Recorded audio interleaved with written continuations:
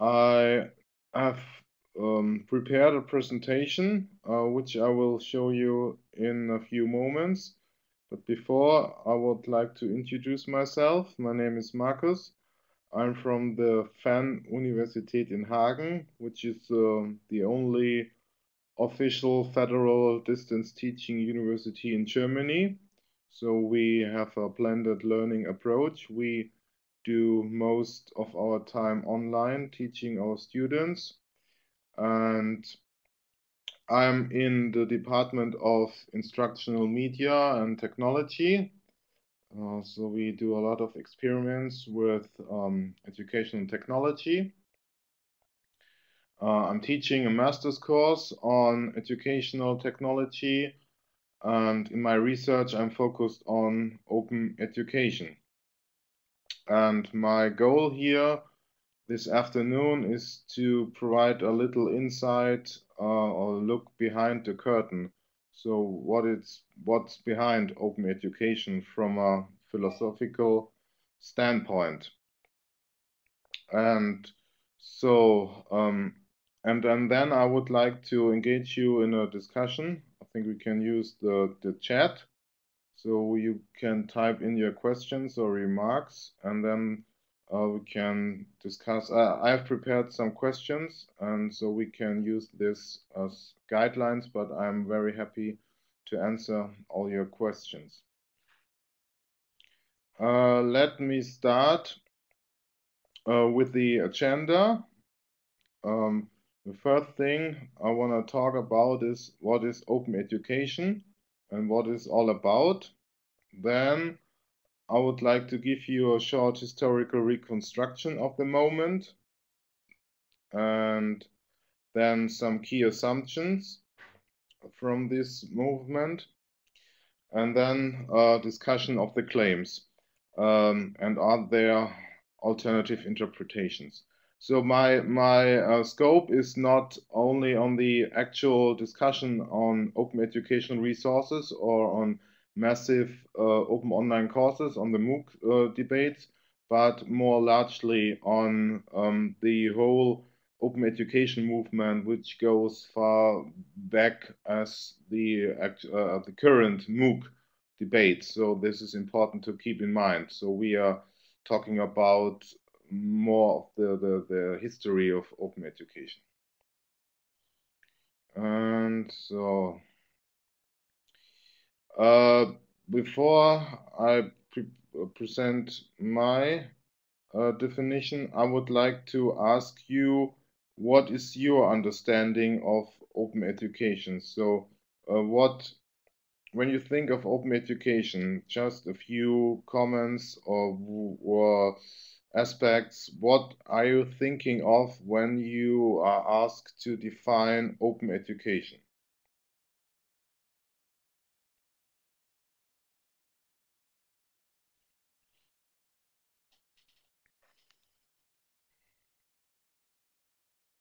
Okay, we have education for everyone to learn everything they want at any time.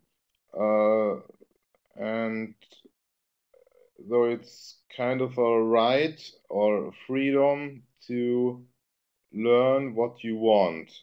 Collaborative brainstorming leading to faster learning and broader topic exploration. Yeah, this is linked to the discussion of sharing, I think. So if you teach or learn, you should be open to share your thoughts with others, so to engage in discussion. I cannot engage in discussion without sharing. So this is, of course, a very important aspect, in copyleft know-how. Yeah. So, oops. I have here a definition from 1974, so about around 40 years ago. And here is it said, also it's way before the internet and all the ICT stuff. But it's more of a political or ideological definition, or it emerged at a time when people were not so satisfied with the traditional schooling system. So they wanted to open up everything, which then almost immediately led to massive problems because nobody actually knew how to define open education. And I think this is a very important lesson to learn, that when people were talking about open education, they had no clear idea of what, how in what sense open education should be open. So here it says an approach to education that is open to change, to new ideas, to curriculum, to scheduling, use of space, to honest expression of feelings between teacher and pupil, and between pupil and pupil, and open to children's participation, and so on. So it is a very, very broad definition. Almost everything is included, from time. So it was said that students or learners should learn at their own time, so they should decide when to learn, and then how they learn, and so where they learn. So it's the idea to use the space you want, and so they had a special architecture in the classroom. They removed the tables and had special areas to study, self-study areas, and these things. And also about the emotional or psychological aspect. So it's the honest expressions of feelings, but they didn't define what actually is meant with honest expressions. So it's more of a set of recommendations, so how open education should be, and not how we define it.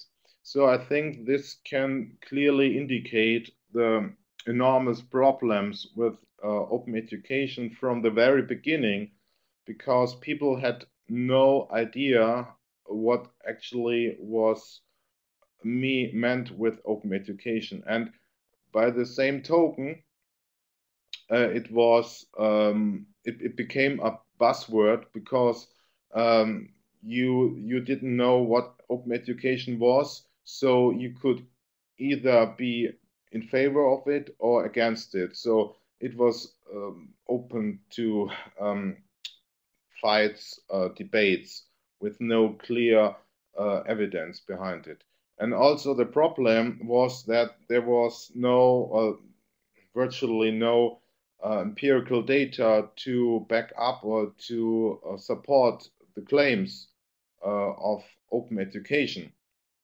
So when people started looking at it from a scientific standpoint, there were no evidence to support the arguments of the claim. So then around the mid-70s, we had a wave for more closed education. So open education became under severe criticism because of the lack of definition and the lack of empirical support. And yeah, it was open was just a buzzword without a clear idea of the underlying concept. So what do you mean with openness or open education? And as I said, you're either in favor of openness or you're against it. So it's dichotomy, black or white, without other colors.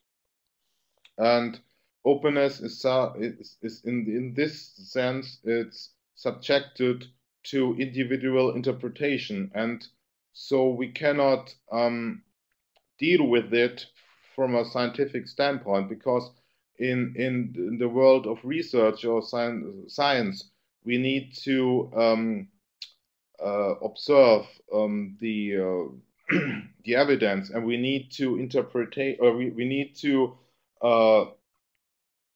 repeat the experiments and to come to the same findings. So if I say, for me, open is this or that, and I have observed this, but I cannot make it available so that other people can observe it in the same way or to measure it, then I have a very big problem, because then it's not a scientific discipline, it's just a way of interpreting things. And so this definition and the previous reflection are based, or I'll go back to the 60s and 70s. And this time open education emerged as an educational reform movement and was triggered by political and ideological motives. So people were people felt oppressed by the system, by the school systems. There was a famous book by Ivan Illich, Deschooling Society, which argues that the problems of the societies are the problems of the school, because the school is not aimed at helping people to learn or to become educated people, but to suppress them. And so there were some romantic conceptions of the way people should learn, and were heavily influenced by the philosophy of Rousseau. And Rousseau, he thought that people or children are born as innocent people, and the society and so the schools are bad. So in order to help people grow up, we need to leave them grow up as they are, and to not to increase the importance of school, but more to reduce the influence of the school. So the society is the evil, and the children has everything in it to become a fully developed human being. So it's a very romantic conceptions which were the basis for the first open education concepts. So the open classroom movement, open schooling movements are all based on the ideas of Rousseau. And so it's to leave the children grow up on their own, and to reduce the influence of the teacher. And when we go when we go along the history, then we come to the rebirth or the birth of open educational resources in 2001 with the MIT OpenCourseware initiative. And then we have a new type of definition, a new attempt to define open educational resources. And now it's defined as teaching, learning, and research resources that reside in the public domain or have been released under an intellectual property license that permits their free use and repurposing by others. And you can see now it's more technical, the definition, and more linked to the emerging ICT and the internet development, because now we have more digital tools, and so we can deal with materials from a digital standpoint. So the core of the definition is more about the technology and the licensing and the right to free use and repurpose by everybody. And we have political actors that promote the dissemination of open education resources. because now open education resources has become a collective public good like water or air, and everybody should be able to access this freely or without restrictions. And so the supernatural organizations like the European Union or the UNESCO, they quickly realized the power of these concepts to help people learn and to better the society. So they spent a lot of money for projects to research or to investigate the power of open education resources to transform the society into the digital age and to help people become lifelong learners. Then in the years after 2001, people realized that just having access to open educational resources, to materials like presentations, podcasts, videos, and so on, that does not equate or does not automatically lead to education or to knowledge. So there was a shift towards open educational resources, open educational practices. That means that we need a new culture of teaching and learning in the digital age. A shift towards for the teachers towards a new role called a facilitator or curator, and the learner has to become a self-regulated learner. So he has to fulfill much of the activities usually linked to the teacher. So you have to set your own goals, your learning goals, you have to find the materials, you have to evaluate or you monitor the progress and to assess your outcomes. So the entire process of learning and teaching comes together in the person of the learner. So we are looking for new ways for assessing and evaluating knowledge. And open educational resources are now, I think, just a stone or a first step in this process, because it gives you access to materials, but to learn or to build new knowledge, you need to engage with other people talking about these things, and you need to have feedback. You should have some kind of evaluation by other persons, not only by yourself. Okay. And then another milestone in the process was the birth or the emergence of massive open online courses, MOOCs, in 2008 by Stephen Downes and his colleagues.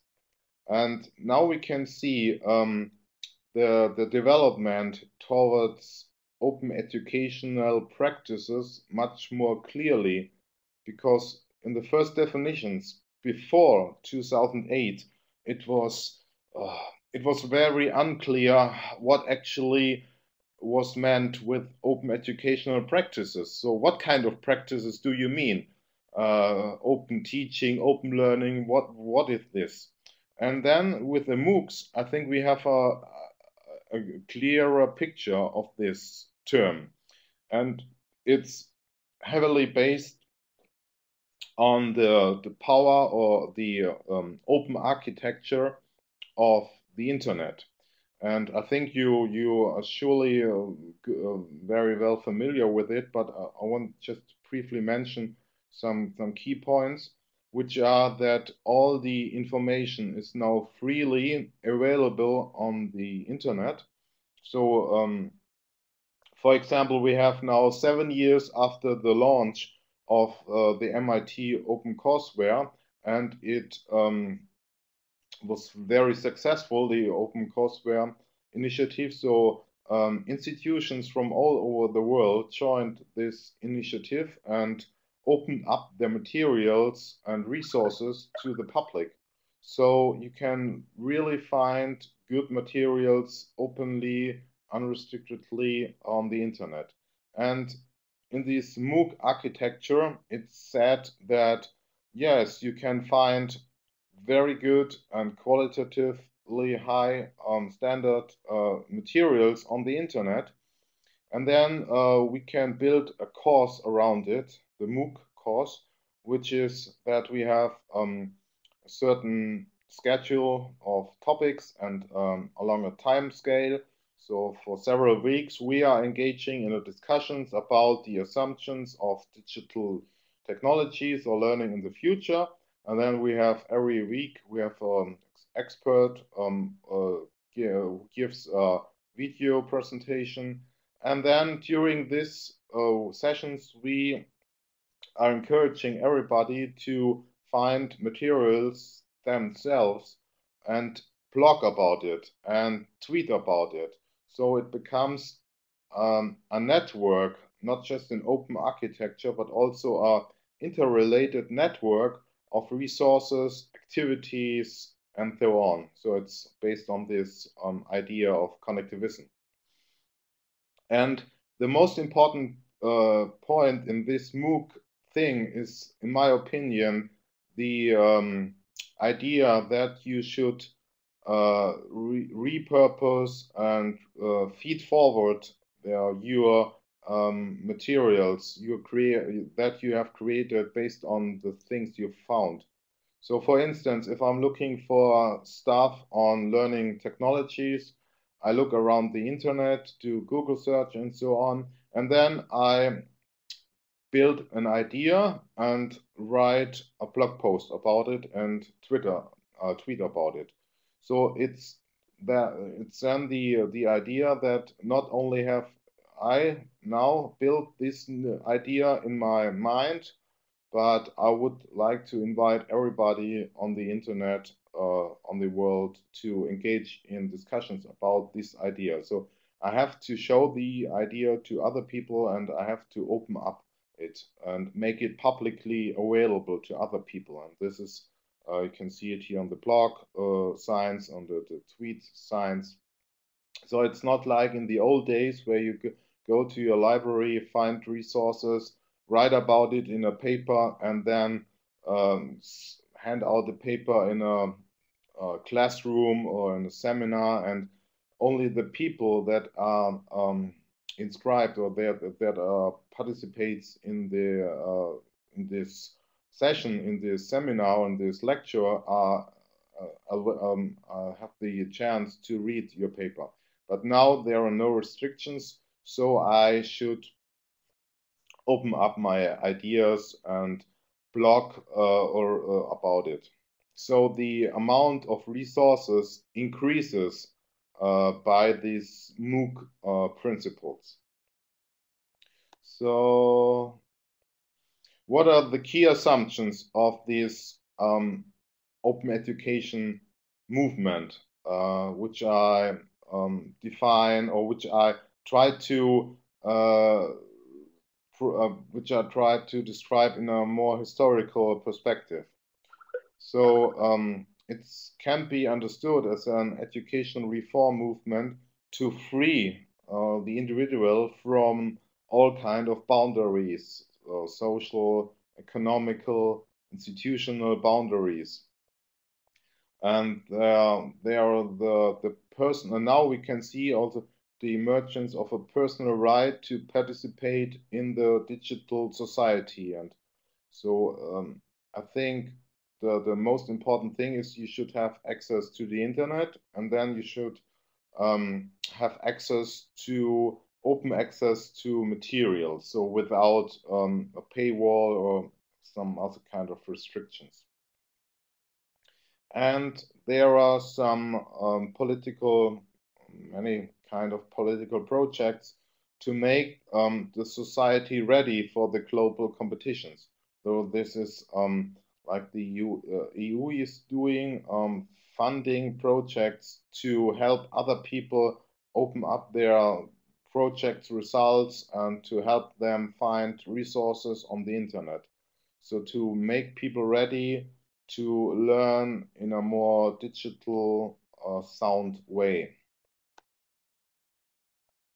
So this is the end of my initial of this input of this presentation.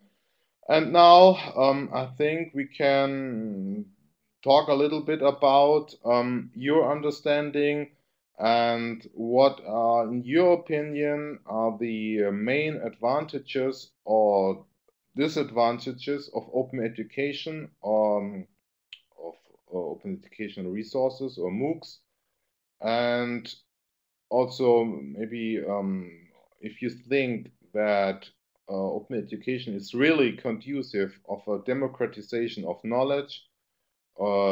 And what I'm also very interested in is to learn from you, how do you see open education 10 years ahead? So in the year 2023, will it be still around us? Will people still talk about open education resources, or will it be another term, a new hype? So yeah, I think we can use the chat, or if you have yeah, we can use the chat, and please yeah, let me hear your questions, and then we can talk a little bit about it.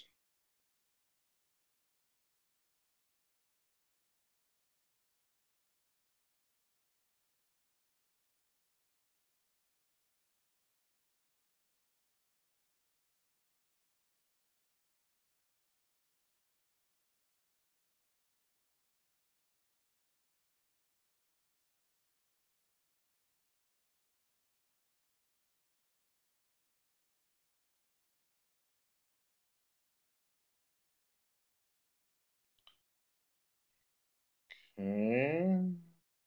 There's one question, yes, a good one. I'm concerned about the ways in which MOOCs are being co-opted by for-profit forces. I think you are referring to Coursera and Audacity, and wondering how we push for openness. I think this is a very, very important and major goal of this discussion. And I'm currently involved also in a discussion to come up with a kind of paper to define or to claim for the openness. And I think we should help other people to understand that the most important thing is not cost free, but it's open. So if without the openness, there is no possibility for me to share and repurpose and revise the materials. And yeah, it's very tricky because because the providers, the commercial provider, they try to define their own way, their own understanding of openness, and which is not related to my understanding of openness, which is according to David Riley, the 4R principles. So the right to reuse, revise, repurpose, and so on. And I think everybody who is interested in the true open education movement should raise his or her voice and stand up in favor of openness. That is, you should say, or should clearly say that no, this is not an open educational resource what you are providing here on the internet, because I'm not allowed to do this or that, and then you shouldn't be label it as an open educational resource. So it's an open call for everybody to engage in this discussion, and yeah, the more people know about it, the better it is for the entire movement. So we should not leave the field or the playground for commercial players. We should raise our voice and um, argue and say our opinion why we think it's important.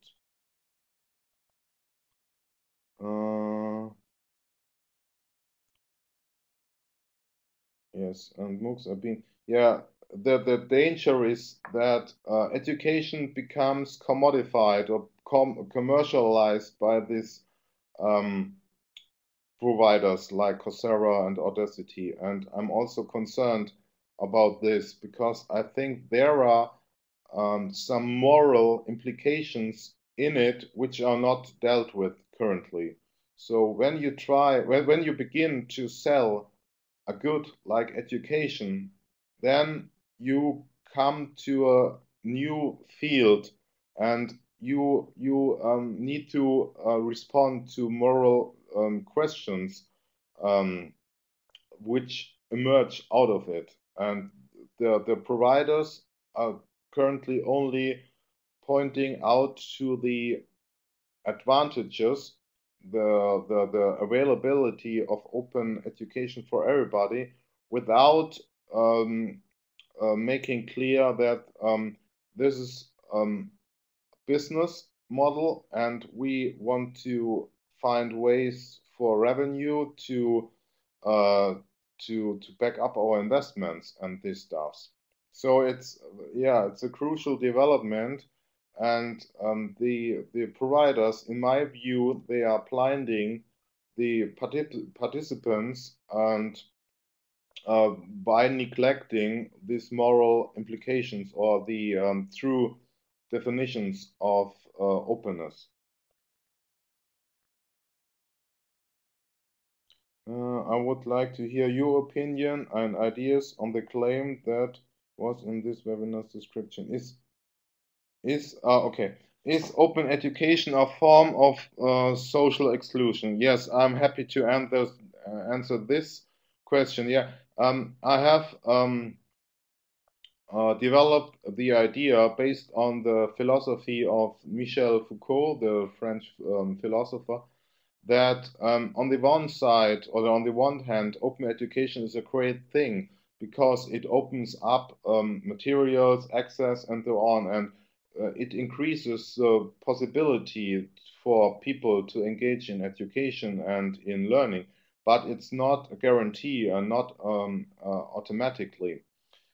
Because when you look at the MOOC architecture, then it's a very special form of engaging and learning, and it needs very special and new competencies. So not everybody from the street or around us, if you ask your neighbor, have you ever studied a MOOC? Yeah, I think the answer will probably be no. That means we need to find ways of teaching these competencies, and we shouldn't forget that MOOC is also a kind of exclusion because people who are not willing, for whatever reasons, to share their ideas and to open up their materials, they are excluded. They are not belonging to the club. And so this is really a kind of exclusion, in my opinion. And we should be more concerned about these people or about these mechanisms of exclusion, because the first MOOCs, they were really radically open, the Downs C MOOCs. Then we had a shift towards more closed MOOCs, like the XMOOCs and the commercial providers from Coursera and Audacity. And this is the tricky point because I think, in my opinion, the CMOOCs, they have the greatest educational potential of all MOOCs. But at the same time, they require the most new or the most forms of competencies. So they are demanding new skills. So it's not an automatically thing that you can say, okay, here I will provide a MOOC for my students in the schools and they all will be happy to learn with it. No, I think that cannot be really planned or thought of. On the other hand, we need uh, more carefully designed trainings to help people engage in MOOCs. And at the same time, we should be concerned with the people that are not willing, as I said, that are not willing to share their ideas. And we shouldn't be exclude them by not participating with them or by stigmatizing them as non-openers, because this would go back to the old days. In the 60s or 70s, there were only two parties, black and white. So they're in favor and the opener, the club of openness and the club of closedness. And I think this is a very, yeah, silly or not a good form of discussion. So we should take those people seriously and try to find out their reasons of not wanting to engage with MOOCs in the way we would like them to be. So this kind of exclusion can also be seen in the ways the MOOCs are currently designed, because in my view, this is also a kind of elite organization, because once you have topics like education technologies and so on, and the digital society, so you have very technical topics, then automatically you will all only invite people engaged in this kind of discussion, and they are always the same people. So if you look back at the MOOCs, in my country, in Germany, for example, we have three MOOCs starting in 2011, and they are basically always around the same topics, and you can see always the same people in it. And I think this is not a good thing, because why don't we open up the topics? And why only do we duplicate or repeat the MOOC in the same format? So this kind of topic orientation undermines the true potential of the MOOC, which we need to find out in more open ways. Okay.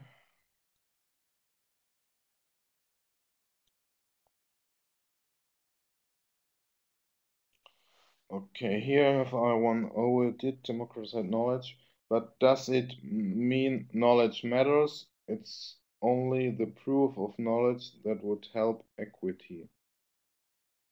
Okay, what, in my opinion, is also very important to understand that in this MOOC architecture, there is only information available and not knowledge. Because I think knowledge is built in your mind, in your head, in your brain, and not in the internet. Then this is also why it's important not to overestimate the power of Google and Google search, because Google gives you only access to information but not to knowledge. You need to build the knowledge by yourself based on the resources. And so, yeah, it's better to have open access to resources like research papers. Or I'm a big fan of open access, and I'm try to publish only in open access journals, because I want other peoples to read the papers. But then in this process of reading the papers, then knowledge emerge and not in the internet. So we shouldn't, like I said, overestimate the power of the MOOC or the connectivist approach, because it's only information. But it's a very important thing that you have open access to resources and materials. But knowledge from a educational or psychological standpoint is built or developed in your brain, in your mind, and not on the internet. And in this process, it's also very important to have social engagement, like here in this webinar, to have discussions and criticism of your kind of understanding the world. And so I think the MOOCs are very helpful for certain purposes, but they cannot replace education as an entity or as a social process, because education is about engaging in face-to-face social interactions, and not only to have access to lectures, videos, podcasts, and so on.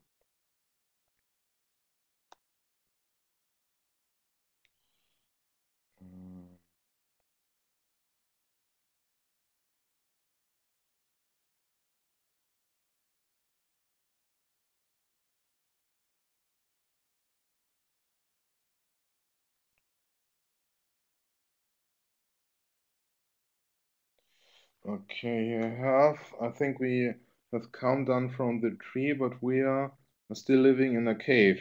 Yeah, I'm sure that will explode in a positive way. It may be just a chance, but I've listened to much talk about free books, but I see it more like to possibility to make very good lessons with multimedia, and the books are just a part of it, important part. But we need to make the multi and what other non-media with certain tools.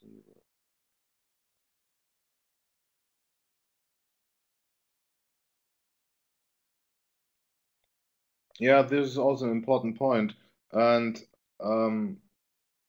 it goes back to what I was saying, that what matters is I think the interaction between teacher, student, and material, and the instructional approach to it, because I think you can have a great lecture in front of 100 people, and you can have a great seminar with 10 people, but there are different purposes. And so we need to carefully think or think about the purpose of instruction or of education. And then we can decide what kind of material we need and what kind of engagement we need. And I think in this regard, it's also important to think more critically about the massiveness of the MOOC, though the M. So it is all it is really always important to have masses, to have mass education. So why are those people so concerned with the masses? So they want to have 100,000 and more people in their artificial intelligence course, but for what reasons? Just to go to the Guinness Book of Records. So I think there are it's very critical to think about the massiveness and the limitness or the limitations of massiveness. So if is there a limit or a cut in the massiveness? So and then we can't so because in this thinking of for more students and more, we neglect the other side, so the not so massive kind of instructions. So the workshops, the seminars, face-to-face or interactions in present in lecture rooms and so on. So why don't we always want to reach massive causes?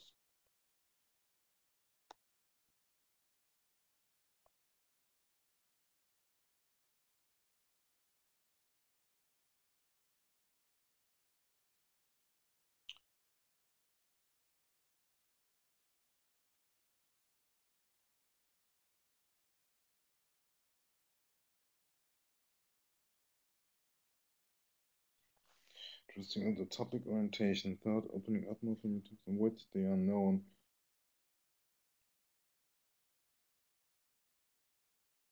Mm-hmm.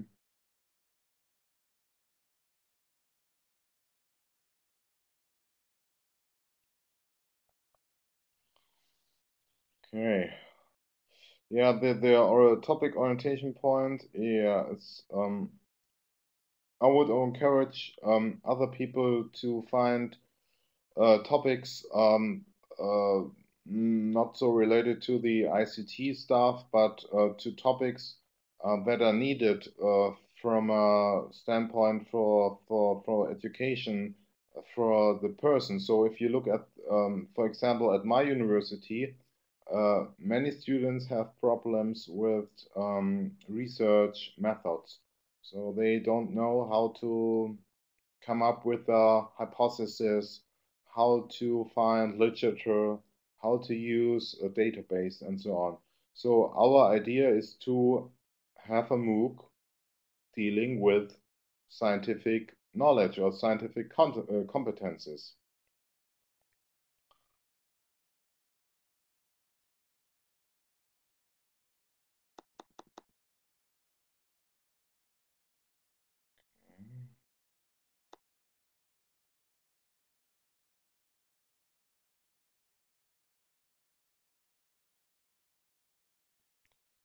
Do you have other questions? Are there any remaining open questions? Yes.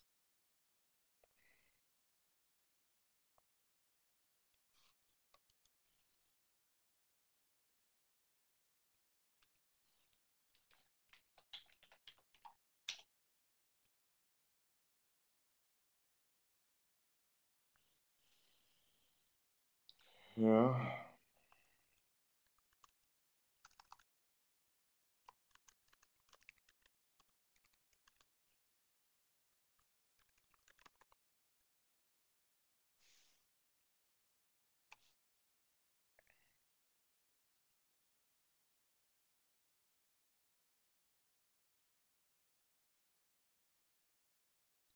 This is not a question, but I like your opinion.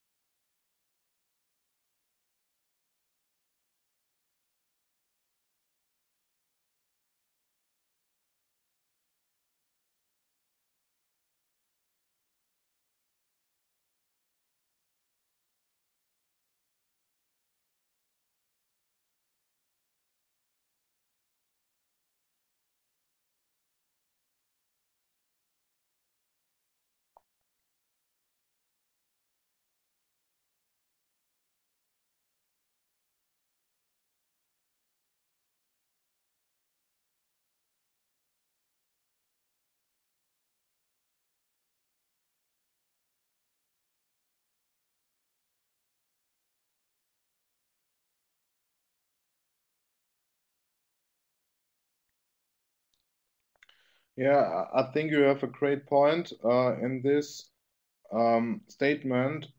So the massiveness and the setting of you have one excellent researcher, excellent teacher, and he is teaching in Harvard or Stanford and Princeton. So everybody around the world would like to study with him or her.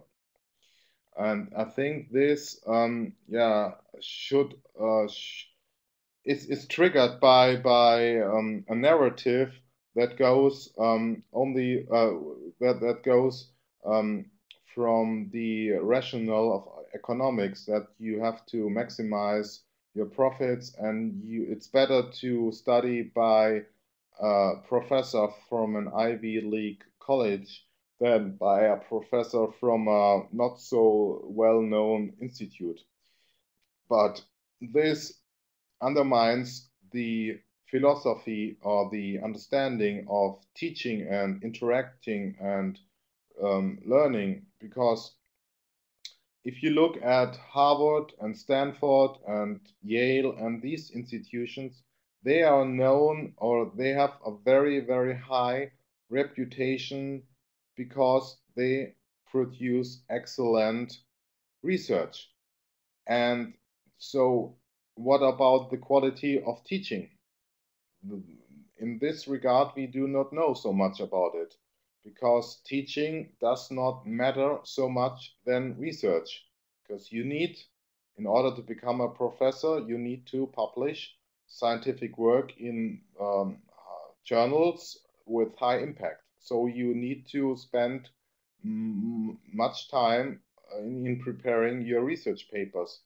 And this is to the detriment of learning, preparing your teaching courses. And if we think along the line of the MOOC hype, which is currently around us, then many institutions, for example in the US, will face traumatic problems, because nobody would like to study at these institutions if they have the chance to study with Yale, Harvard, and Stanford professors online on Coursera or Udacity.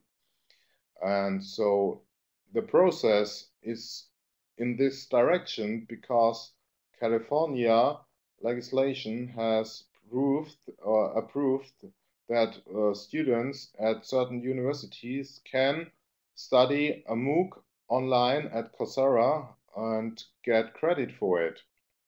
So why do I have to go to this not so well-known university anymore if I can get a degree from Harvard? So this is really going into a direction which follows economic logic. And as we see with these globalization and neoliberalism around us in the media sector or in other automobile industry, we can see what consequences are around, or we will follow this.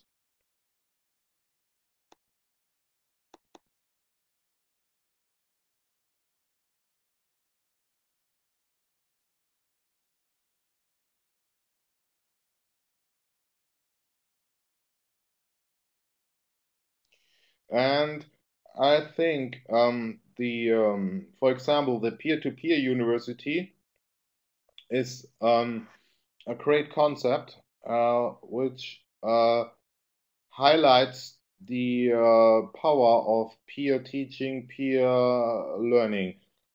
But I think we shouldn't overestimate the possibilities, because I really think that we need experts to get feedback and to evaluate our staff, because the peer to peer, or the peer learning, peer teaching has limits. But I'm not saying that we only should accept experts from Ivy League colleges. I think there are much more experts around us, and who are working at universities not so well known, and can help us to learn and to study topics.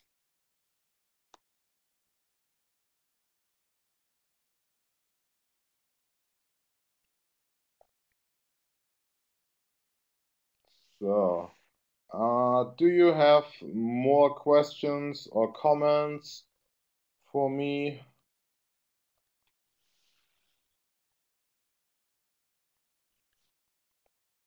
I really enjoyed this conversation, and I thank you very much for your interest, and I hope we can continue with this discussion.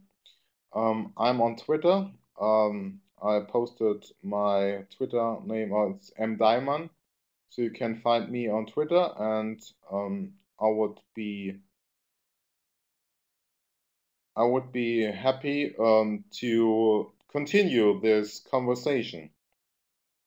So with this being said, now at 3 o'clock we spent 1 hour. I think the webinar was scheduled for 2 hours, but I think given the participants and so we can come to the end of this webinar during the Open Education Week. Sure, my email.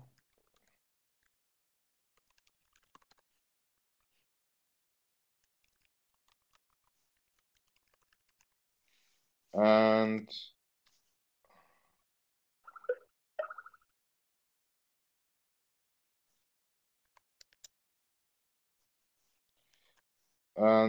this is my blog. I'm blogging in German and in English, so don't worry if you find some German postings, but I'm try to post also in English, but I'm also involved in this German open education movement, so yeah, I have to post in German so that other people can understand it. Okay, then now it's 3 o'clock. Thank you again very much for this discussion, which I enjoyed very much, and let's keep in touch. Thank you. Bye bye.